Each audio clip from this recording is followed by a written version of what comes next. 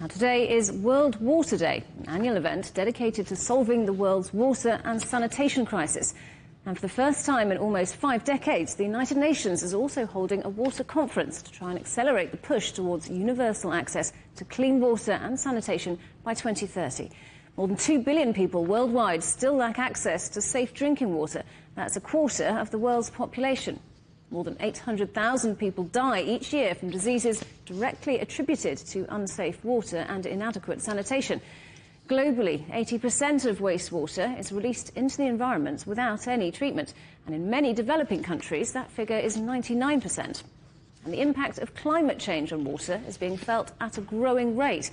Since the year 2000, floods have increased by 134%, while droughts are lasting 29% longer.